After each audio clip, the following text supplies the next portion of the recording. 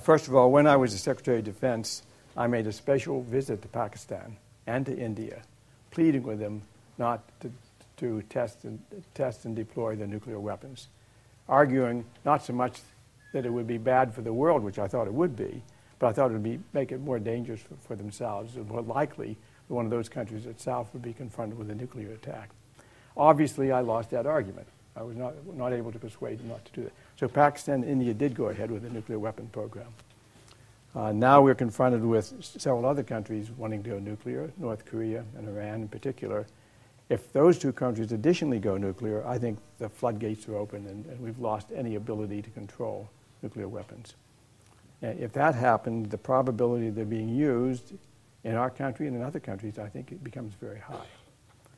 So I think it's a very bad development, and I'm still, in terms of the tactics, what to do about it, my tactic is still trying to hold back the proliferation and trying to get the major nuclear powers, the United States and Russia, to start decreasing the nuclear weapons that they have.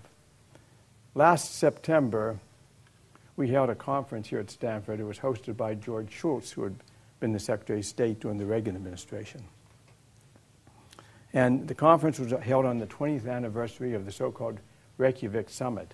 You probably have not heard of the Reykjavik Summit, but a little more than 20 years ago, there was a summit meeting between President Reagan and President Gorbachev of the then Soviet Union. And at that meeting, the two presidents actually discussed completely eliminating nuclear weapons and the missiles which deliver them. It was the only time in a major conference of that sort where this was even discussed.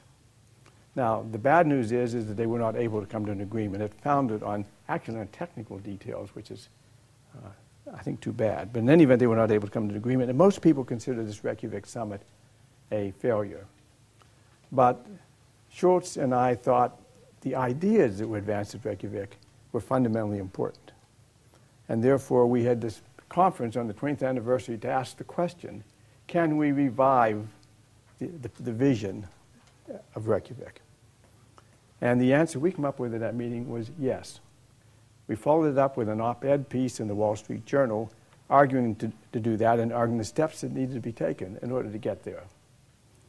That op-ed piece got very strong and positive response. It was signed, by the way, by myself, besides Secretary Shultz, by myself, Henry Kissinger, and Senator Sam Nunn, all of whom spent much of their career developing and promoting nuclear weapons. And now these are four people coming out and say this is the time to totally eliminate the nuclear weapons in the world.